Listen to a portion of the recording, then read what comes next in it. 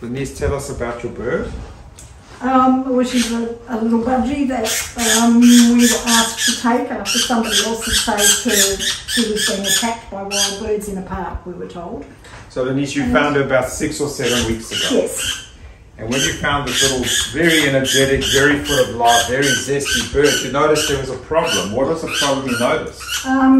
She had a spot on one side of her neck that was crusty and was obviously itchy, and she was, it was annoying her. And obviously worrying about her welfare and concern, what did you do? What did you try and treat her with? I bought some mite spray, and I sprayed her every 2 weeks, and I was taking her cage outside and scrubbing it down and spraying it with the mite spray.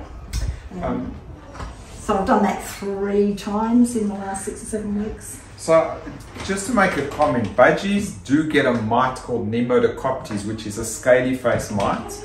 And essentially the mite and lice spray doesn't treat it, but it usually forms lesions on the beak, occasionally on the feet, so it wouldn't be a neck lesion.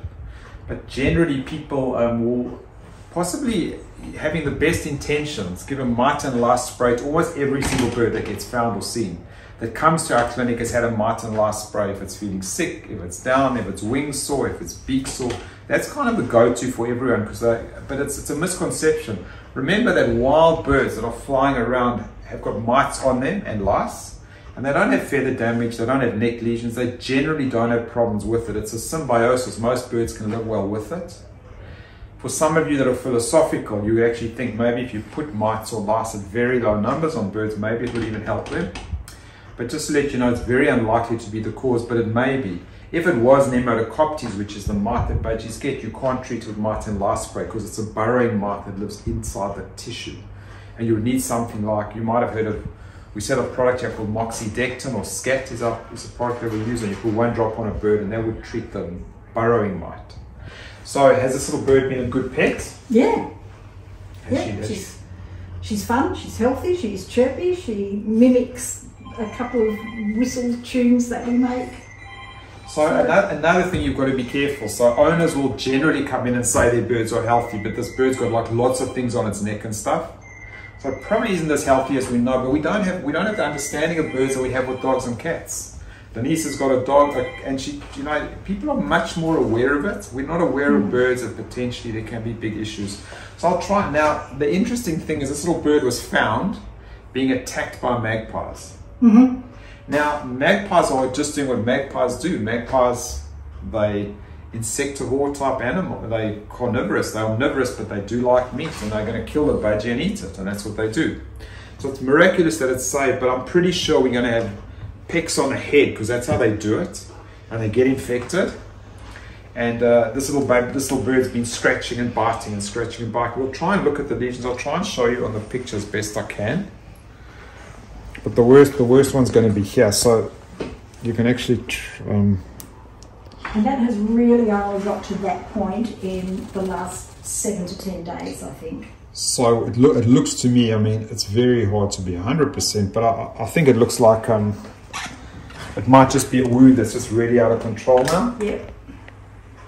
She's been scratching and biting. I mean, other things, because we don't know the age of the bird, it could be a tumor. We've got a big red. We've got kind of a big red swollen lump, but we're generally going to go with the most common thing that would be. So it was attacked by magpies. We've got wounds all over. I mean, just take a look at the rest of the head.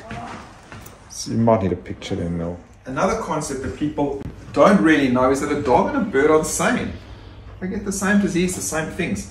So what we do if you had a big red lump on your dog, big swollen lump by the ear, well, in this particular case, because it's kind of big, we'd like to anesthetize. We'd actually try and remove it potentially, because it's a big infected lump. Clean the area, sterilize the area, and get the pet on antibiotics, possibly painkillers, and possibly something topical or that you can rub on that area.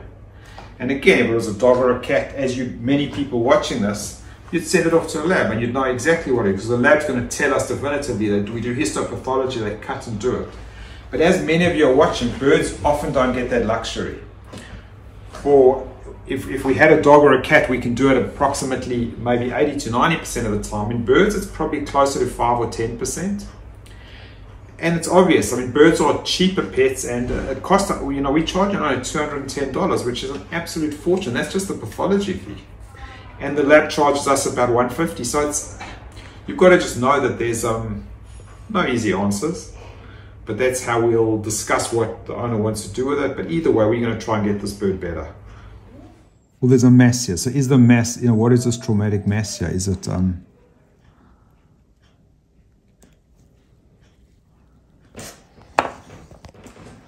hard, you know, what are we dealing with? So I don't have a choice. I'm going to take this mass off right now, really quickly, because it's really bothering the bird. I just hope we don't get bleeding, and if we do get bleeding, we're going to need a stitch if it bleeds.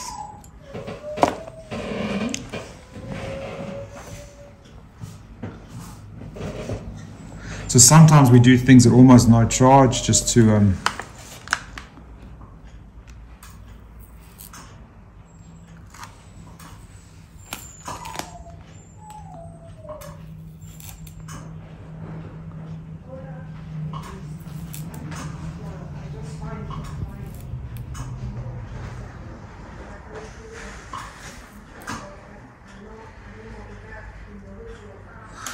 absolutely beautiful. So you can see, I should be wearing gloves, but you can see the mass has come off beautifully. So we could send it off if the owner wants us to. And now we can actually, the owner can clean. We don't have this big mess in the way of everything. And now we'll start it on some medication. You can wake, so you can wake it up.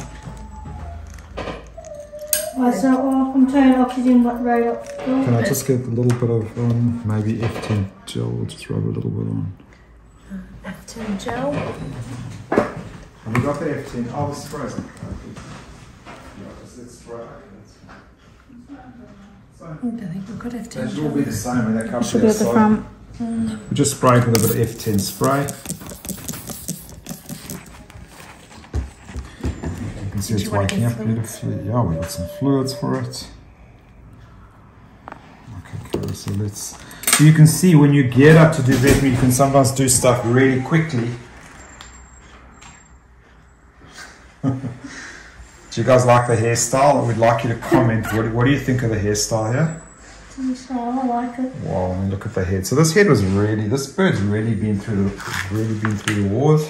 Those evil magpies bashed it up good. So I think hopefully once we get this onto antibiotics and some things, we should be okay.